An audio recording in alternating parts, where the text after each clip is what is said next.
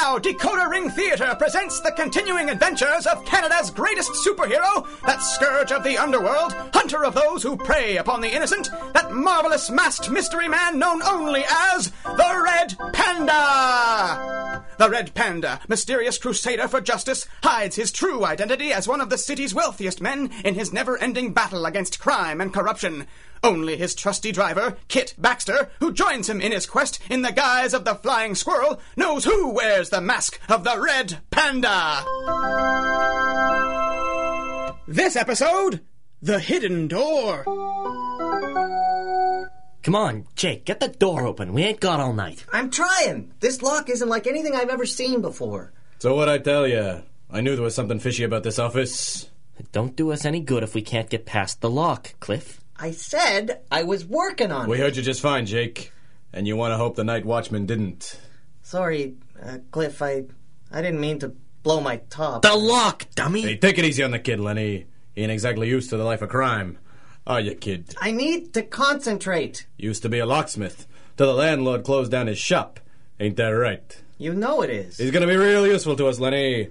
You'll see. For finesse jobs like this. Finesse? That another way of saying waste of time? You wait and see, Lenny. I got friendly with a skirt that works in the building. She says there's this office that's locked up tighter'n a drum. Not a soul coming or going. Ever. So?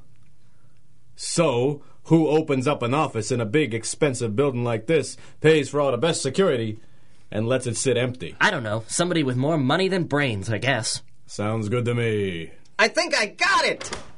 Bingo! Good work, kid. Here. What? I don't want to carry a gun. Could be trouble in there. I'm not going in. I'm just here to open the door. You'll do what I'll say you'll do. Now take the gat before I get rough. Smart boy. Now, you first. But Come on.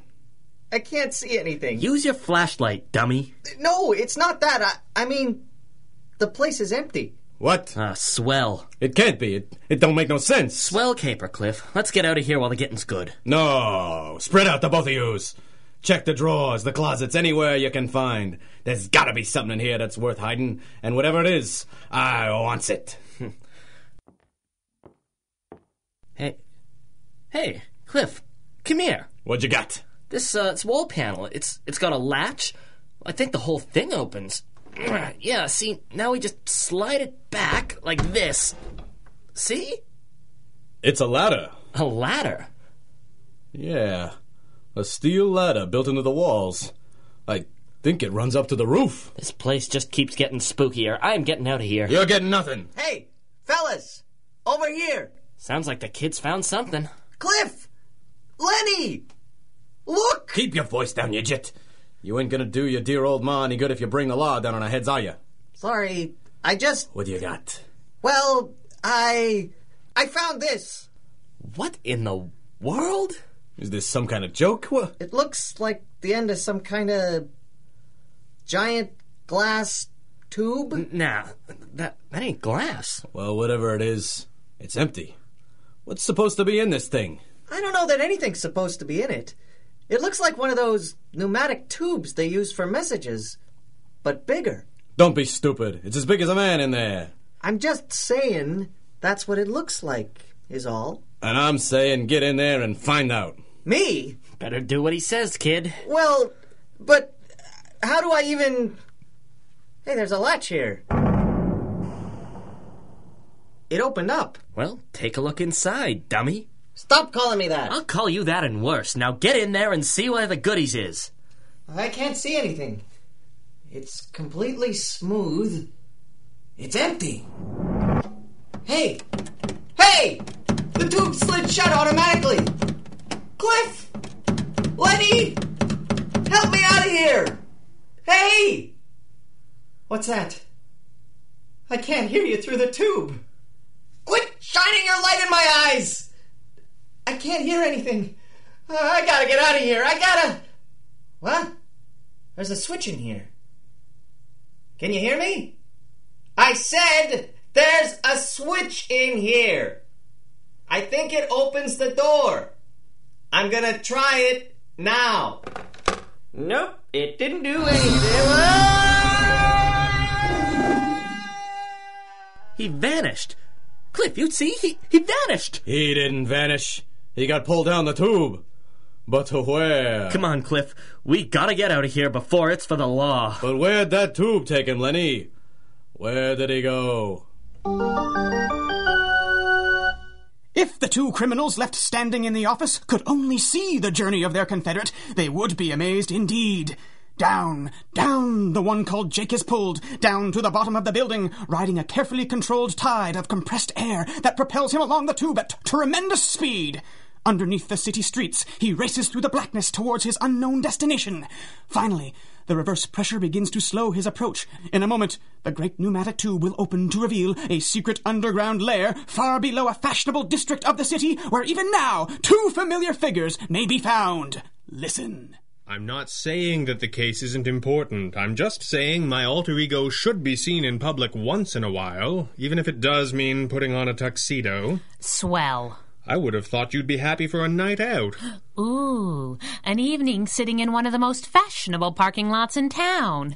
You really are too good to me. I could take a taxi cab. I didn't mean that. I'm the driver, I'll drive. Kit, we've been working non-stop for weeks. I just thought that you could use the evening off. Really?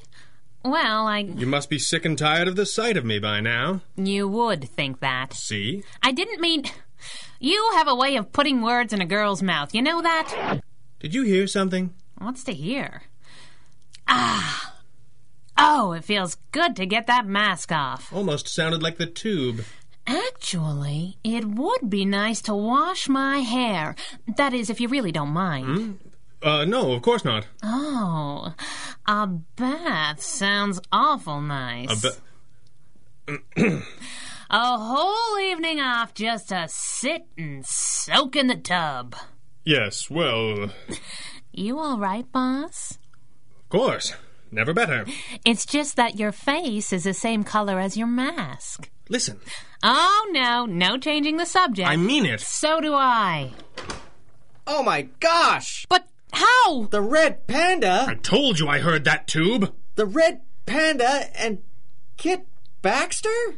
Jake Byron? Kit? Uh-oh.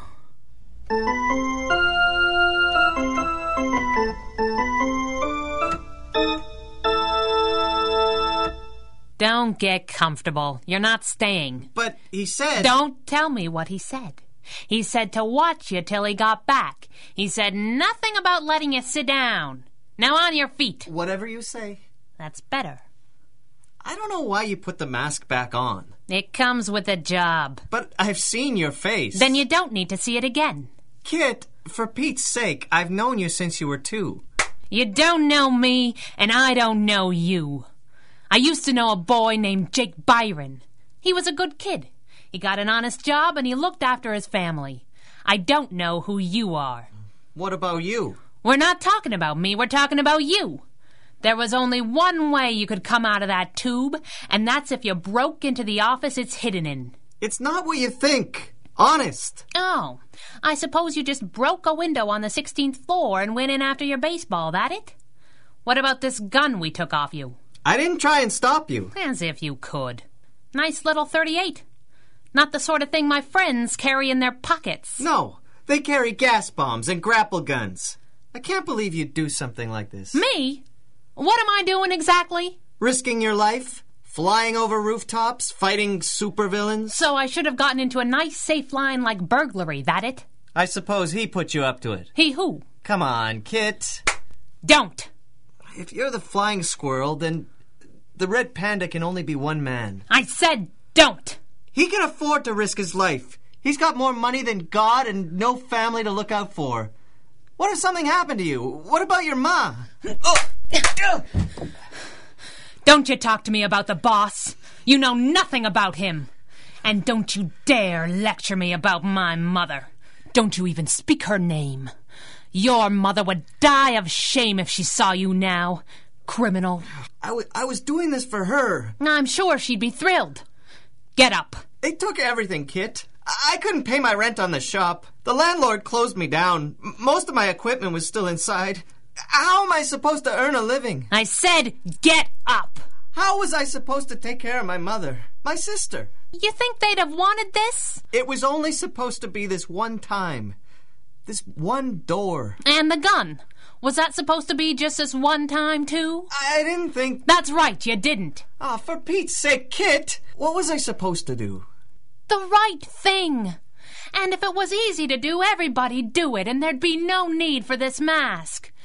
It's not the red panda that makes me risk my life, Jacob Byron. It's you. Sounds like the boss is back. Lucky boy. Boss! What happened here? He, fell. A couple of times by the look of it. I'd stay down if I were you, son. Any sign? His Confederates were long gone by the time I reached the end of the tube. You sure there were others? At least one, by the look of things. There were two. You shut up now. Nobody's talking to you. Who is he? A boy from the neighborhood. I haven't seen him much. For a few years. Had a locksmith shop last I heard. It's gone now. So he's not a career criminal. I'm right here. I won't tell you again. This is bad. Can't you just, Hypnotize him? Certainly. But his Confederates are loose on the street. And while they may not know that the tube is actually our secret gate into the heart of downtown, they certainly know that it's something important. We must stop them before that knowledge spreads. Shall we blow up the tube? Then they can't follow it back to the lair. We'll keep that option in our back pockets. It's far too useful to give up on this easily. Besides, even if the tube were disabled, the ownership of that office building is a matter of public record. It wouldn't take them long to trace it back to me. Then we better get a move on. We need to know who we're dealing with. That should tell us if they're likely to panic or if they'll try to profit by this knowledge, which would buy us a little time. Can I just... Are you still here? Please, I'm sorry for this. I'm sorry for what I've done already, and I'm sorry it looks to get worse before it gets better.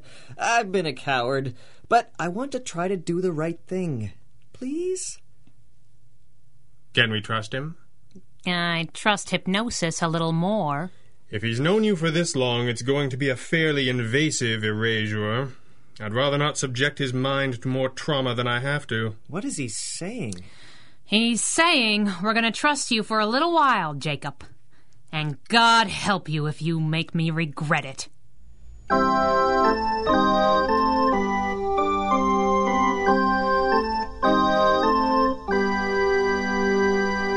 You are listening to the Red Panda Adventures from Decoder Ring Theater.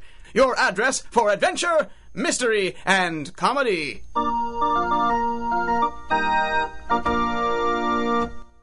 Good night, Lenny. Yeah. Good night already. You all right getting home? You don't look so good. I don't look so good?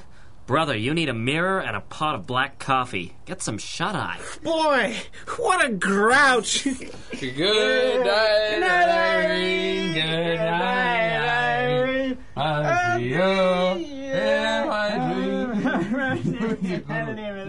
dreams. Lousy drunks. Leonard Marks. What's that? Who's there? Drowning your sorrows, Marks? That voice. That laugh. No.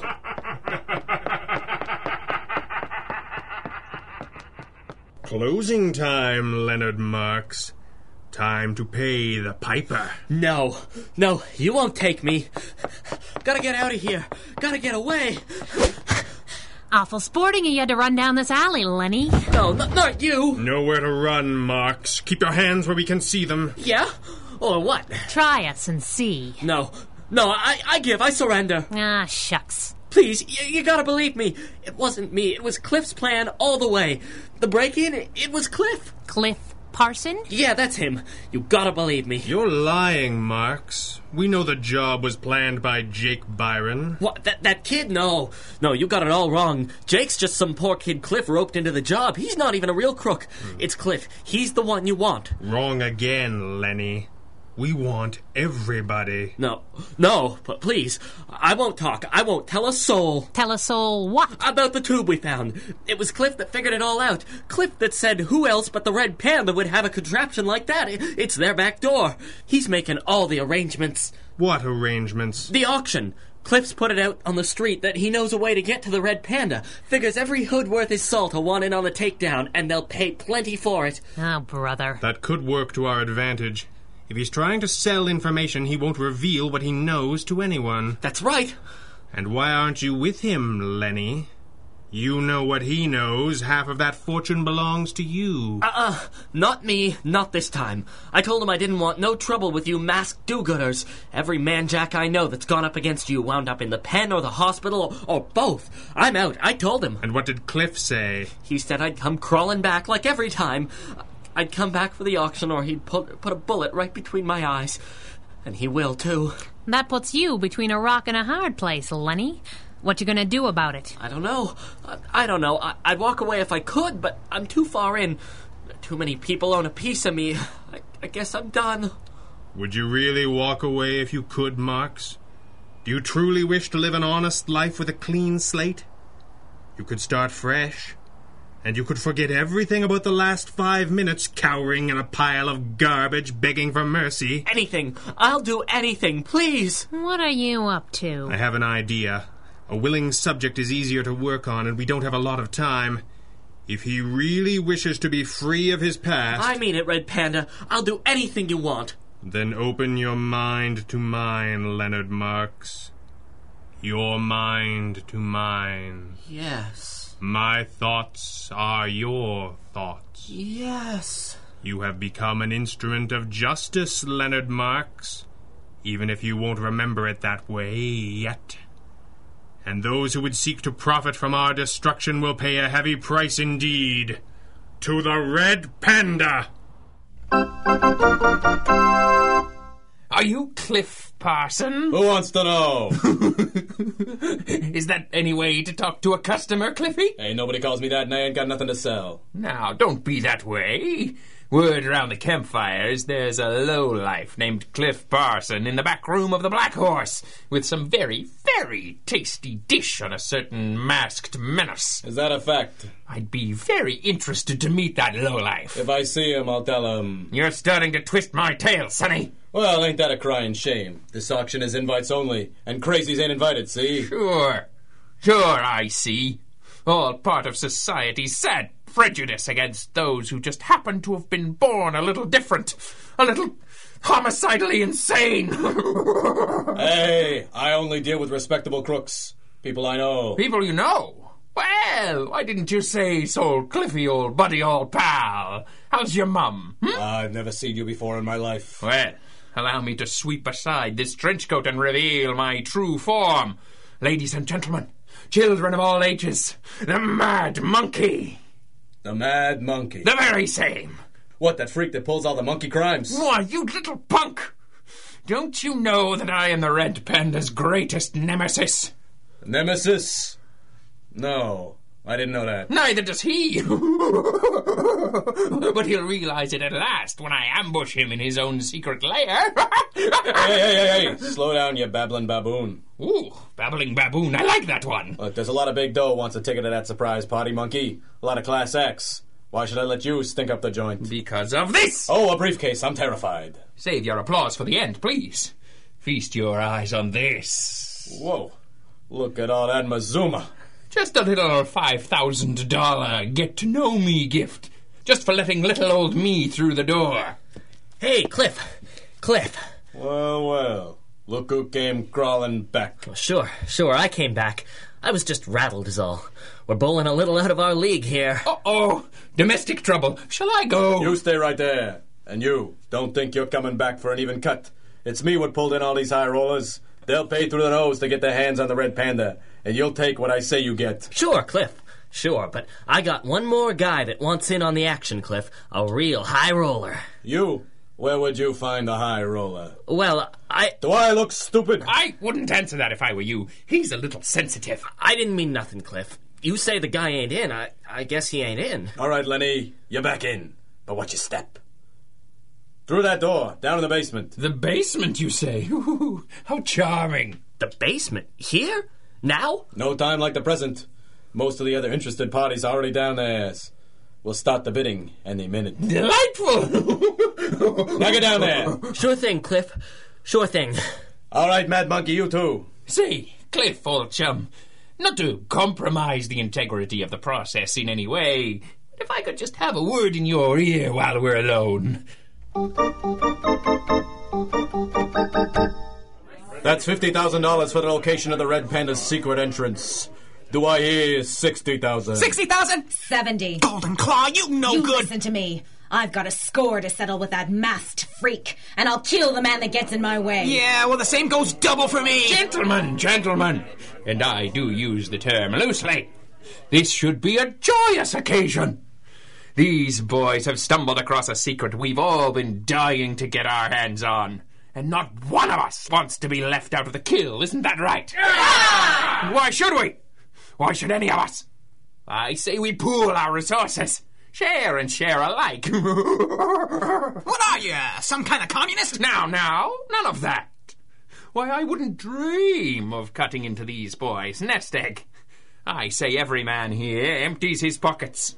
Every penny each of us was prepared to pay to be in on the destruction of those costumed cretins. And we head over and do the deed right this very minute.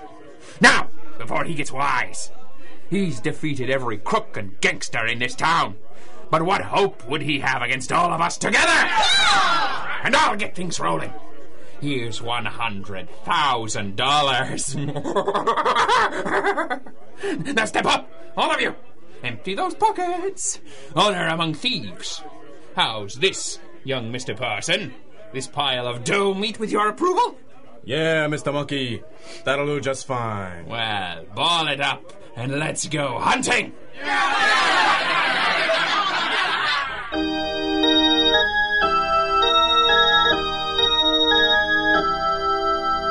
All right, step lively, gents. There's no use trying to sneak this group anywheres. The law will be here soon enough, but not soon enough to save the man in the mask. Well, Parsons, you got your dough. Where's the secret door, then? It's right through here, in this closet. If this is a joke, it isn't funny. Wait, Cliff, you got it all wrong. The tube's over here, behind this wall. What are you talking about? This wall's rock solid. What is this, some kind of double-cross? No, I swear. This is the place. The door was right over here. Hey, lay off, fellas. This is on the level. What's that? Through the windows. It's a spotlight. It's a double cross. Parson, I'll kill you. And then we'll kill a few cops on the way down. All right, Monkey. What's so darn funny? Oh, you'll never get it. You wouldn't appreciate the subtle humor. Yeah? Try me. Well, you see... I am not the Mad Monkey. It's him. It's the Red Panda. And this is a gas grenade.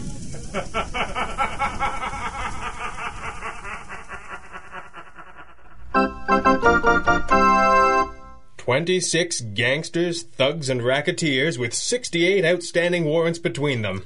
Not a bad night's work. And almost $500,000 they paid out to get their paws on us. Boss, we can hit every charity in town. That was a swell idea of yours, disguising yourself as the Mad Monkey. Well, with Lenny hypnotized back in the alley, it was just a matter of getting Cliff to drop his guard for a moment. A few words in his ear before the auction, and both of them remembered everything just as it was, but in the wrong building. The fewer memories you have to change, the easier it is.